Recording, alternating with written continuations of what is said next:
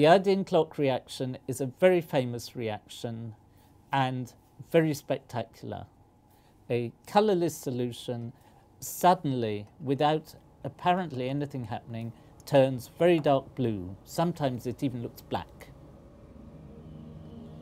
Boom, there it is.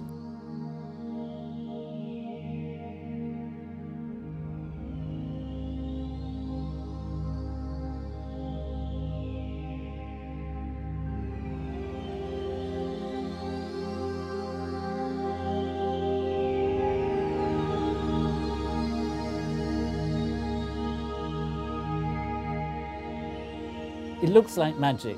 When my children were younger, I used to use this at magic shows at their parties, pretending I was a conjurer. They would say the magic word and bang, the solution would change colour.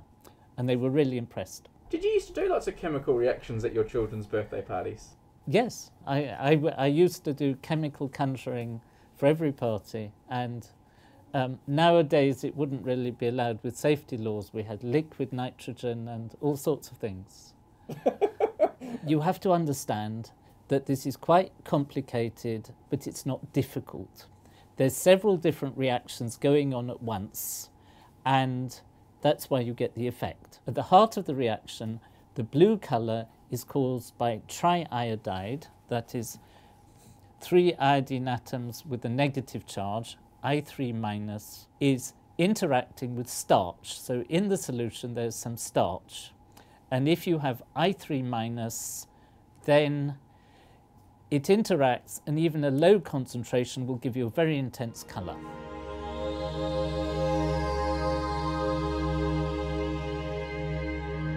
In order to have I3- in your solution, you have to have both I2, iodine, and iodide, which is I-, that is 1 iodine atom with an electron.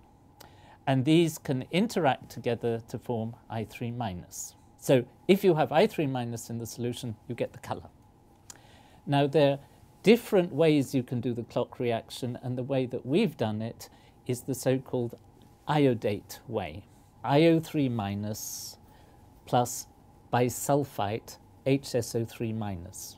They react together so that the iodate turns into iodide. However, as soon as you have the iodide in solution, some of the iodate that is left reacts with the iodide to make iodine.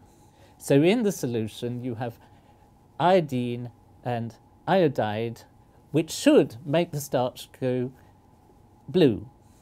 But before it can go blue, the bisulfite converts it back to iodide. So in the solution, in effect, you have iodate being turned into iodide, and you're using up the bisulfite. And this goes on with these different reactions, and then you arrange the concentration so the bisulfite runs out before the iodate. And as soon as it runs out, the iodate converts some of the iodide to iodine, you form I3-, and it goes blue.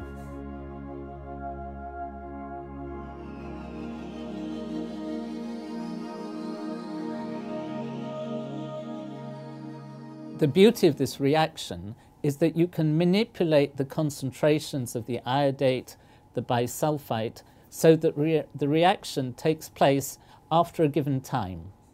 So you can precisely say, I want it to go after 2 seconds, 10 seconds, or whatever. And really professional chemical conjurers have a whole row of beakers with different concentrations, and they flick their fingers as they go along, and that one after another the beakers change colour. The sensitivity of this reaction to concentration is something that you don't normally see. But we've been lucky enough to be able to video this with a very high-speed camera, so that what looks to the eye as a single change of colour that goes so fast you don't see it changing, one moment it's colourless, the next moment it's dark blue, you can watch how the colour develops. Oh my days, it's so gone! Oh, that's so And the thing that I think is really interesting is that if you watch, these coloured spots appear in different places in the solution and gradually spread out and merge into one. It is not as if the reaction starts in one place and then spreads across the beaker. And the reason for this is that when we pour the solutions together, the mixing is not perfect. So you have slightly higher concentrations in one place than you do in another. And these tiny differences in concentration are reflected in where the colour comes first.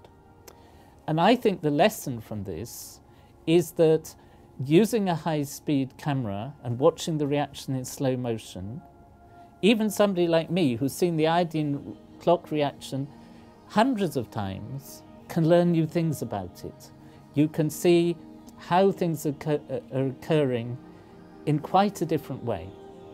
And we're hoping to show you all sorts of different reactions, explosions, all sorts of things in slow motion, and then I hope we're going to learn lots of new things.